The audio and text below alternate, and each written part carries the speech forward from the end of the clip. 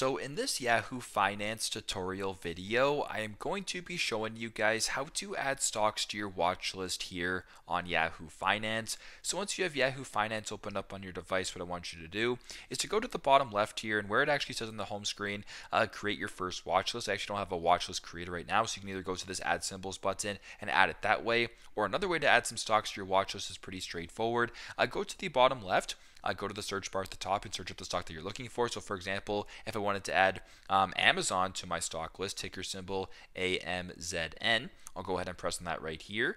And if you want to add this to your watch list, the simplest way to do that is to go to the top right hand side of your screen where there's the three icons. There's the share icon, the bell notification, and the star icon. I simply just press on the star icon right here until it is highlighted. And at the bottom it says you followed Amazon. So if we were to go back to the home screen right here, now my watch list has one stock, and that is Amazon that I added to my watch list. So fairly straightforward, but that is how to add a stock to your watch list here on Yahoo Finance. Thanks again for watching, and I hope this video helps.